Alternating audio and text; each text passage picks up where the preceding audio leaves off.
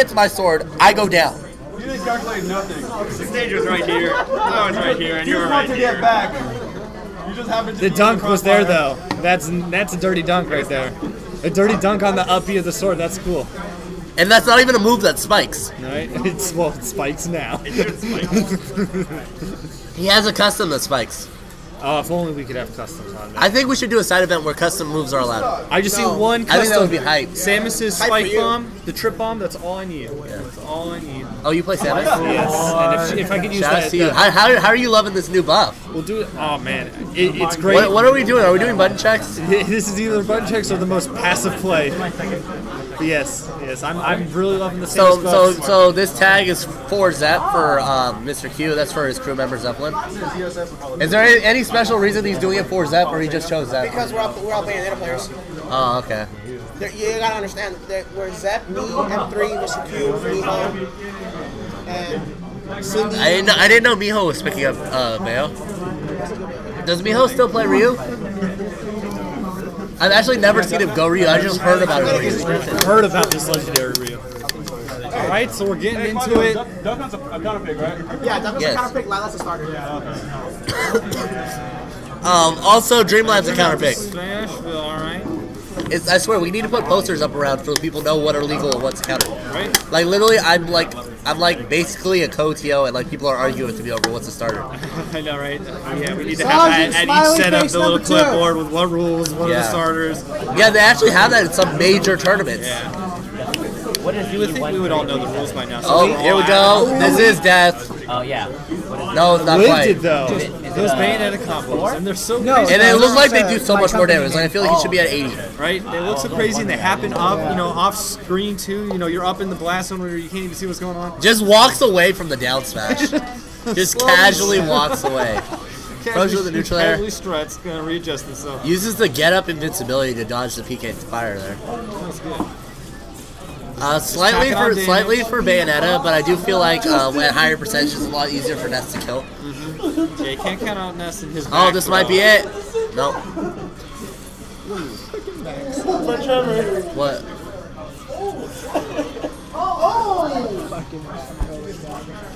Oh, nice and air to get out of it.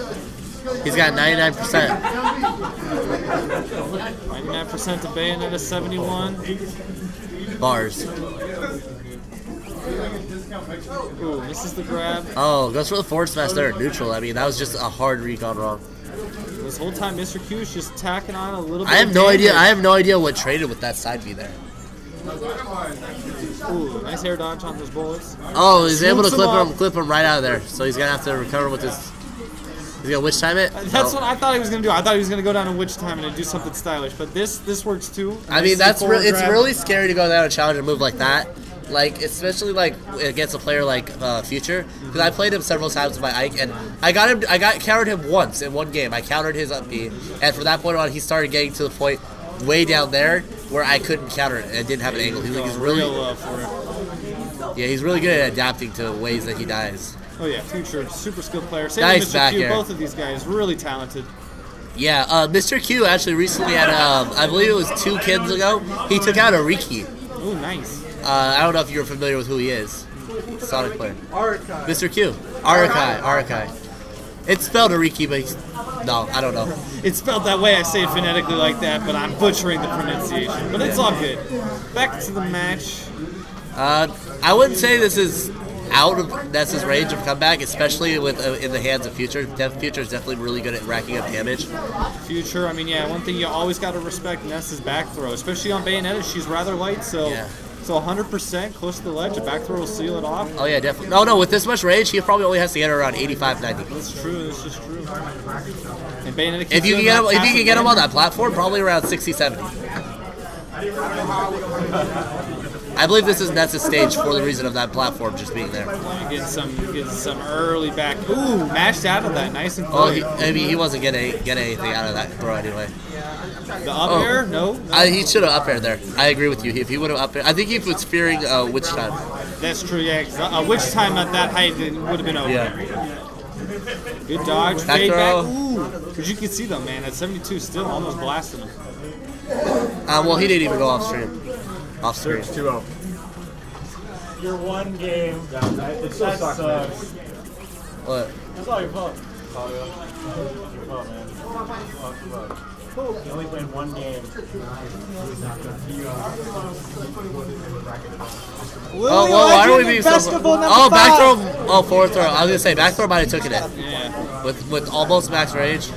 He's getting him away. The next grab should end it for Ness. Yeah, they're both at this kill percentage. Both of them have Oh, that was the grab there. Oh, no, this that won't kill. That won't kill. It's not center stage like that. So Ness has got to be careful. If he gets another one at the edge like that, for both of them, it could be game over. Ness max rage with 150%. One thing FuTure's good about is not going out and fishing for the grabs. Like he knows he's at max range. He knows it'll kill. He's like, if the grab comes to me, I'm gonna take it. But I'm gonna look for other kill options. Use Dylan's fault because oh, that's it. That's game. I'm sure. I didn't even write down my name. That back throw, max rage. Yeah, over 100%. Nose dodging. I didn't even write down my name. Everybody wrote down the name. Everybody that said, "Oh, okay, I'm writing down the Ness name." with the bat. Nobody wrote down the name. Not even mine. If I would have wrote mine, that was a good first game between the two. It was a bit of a nail biter. I didn't write nobody's name. I'm calling John's there. All right, we're running it back, just like that. Here you go. Play pocket. Oh, thanks. Before I forget. Oh. Can we talk about how big this pot is today? We got over $400. Wow, really? Well, $400 in entry fees. $400 in entry fees. Of course, we're gonna take a cut from Elite Entertainment. A little bit goes to the venue, and then the pot should be well over $100 at least. FuTure? Yeah, FuTure took game 1. Have we done the math on how much the pot is yet? Nope. Well, the winner of this match is guaranteed money today, and they will definitely make back their venue fee. Oh yeah. Definitely. They'll be going positive. They'll be getting that top Oh, professional next to their name soon. PK Flash, best move he used in neutral ever. I'm surprised. Normally when FuTure gets like a throw like that, he'll usually go right for the PK Thunder just to It's going to be it, converting. Ooh. Nope. Not able to get that final hit off to then convert back to the Good jump out of that PK Fire. Sometimes that move is easy to get off, sometimes it's like the hardest thing in the world to get out. It all depends on like where you get hit in it, where you get trapped by it. They say you're supposed to DI up and away and jump. I've had my jump stolen by it, and I was stuck in it, and he just kept PK firing me over and over again when I was wrong. And he literally got me from 0 to 120%, and then he forward smashed me.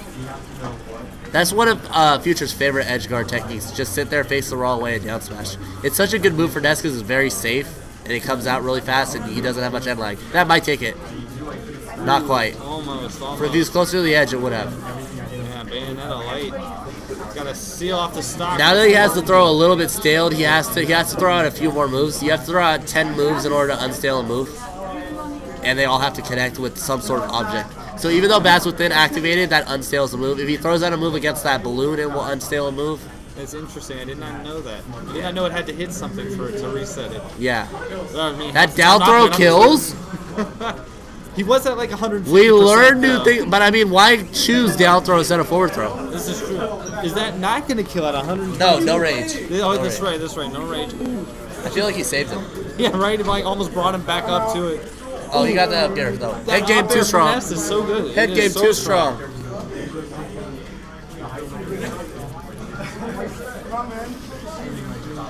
Was this going to be it? No. He got the balloon though. Ness wins. He got the balloon. He's trying to. No, he didn't try to absorb it. When FuTure does that, what that move does is it stops his momentum. So he's just trying to control where he is. He knows better than trying to absorb. Cheeto and Dorks number 2. Oh, Fox Dittos.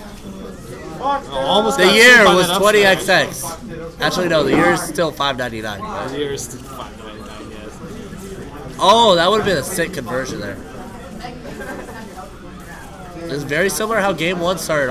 Was a sizable lead for Bayonetta, but Ness had the rage and he was able to grab back throw.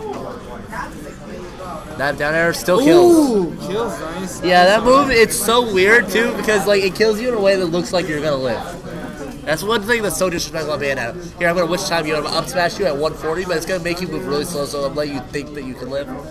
Just give you that small glimmer of hope, and then reality sets back in. Yeah, I'm like, oh yeah, I'm at 150, and that's a strong move. That was a good second game. Tying it up 1-1. What's wrong with the stream?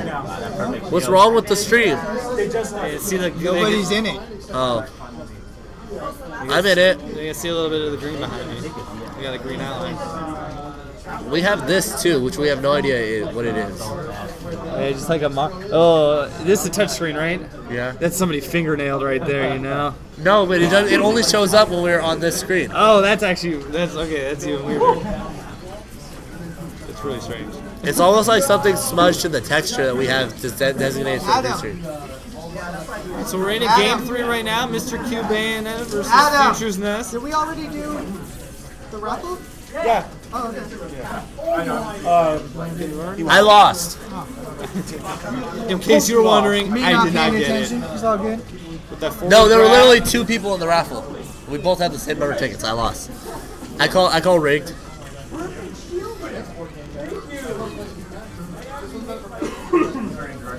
Lots of footsies going on here. Small lead for Bayonetta. We'll be 2-0. Festival also referred to festival in third person. I don't know. What if he doesn't know me? We know you by now. $50 bonus to anybody who knocks him out.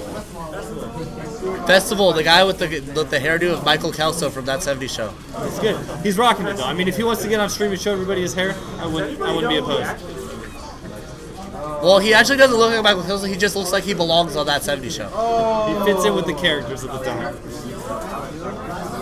Festival is a cool guy. I always have good, cool conversations with him while we're playing. That's always fun when match. you can converse with the person you're playing with. Sometimes, you know, it gets a little too hype. Both of you guys are silent, just thinking way too hard. It's nice to be able to laugh and enjoy the match with your opponent. I had a lot of fun matches today, actually. Yeah, it's been a good tournament. I only played 3 different sets, but every one I had a great time. Yep. I got 4 sets. Well, I got 4, 5, 6, 7, 8, 9 sets among the 3 different events I entered. Oh, nice. Did you also do the poke-in? I did poke-in, doubles, and singles. I pushed buttons a lot. I pushed a lot of buttons. Buttons did things, and I lost. And you got body. Yeah, body. Those people push buttons. I got one perfect though. still I got got body. a perfect. Shut up. But on day 1, you got a perfect. Yeah, my day 1 chandelier Day though. one, you got body. All right. We get distracted from what's going on the screen though. So they're both. We got match range Ness. If he were anywhere but on the ground, that would have killed. Nice dodge right there to not get grabbed, because that would have been the kill for sure. Oh. The counter grab from Bayonetta as coming back to the legs. That was nice. That's one thing that he talks about with Ness a lot. He's super floaty, so it's easy to do that to him if he doesn't sweep spot the ledge. Yeah, just Bayonetta able to rack up so much extra. Is this best out of 5? No. Not yet. Is this best of 3 or best of 5? 3. Best of 3. So this is the deciding game.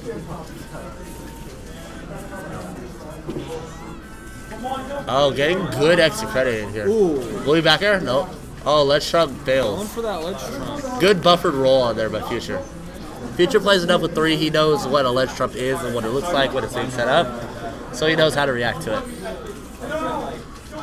Those magnet hands were insane. He stopped his jump at the bottom corner of the stage.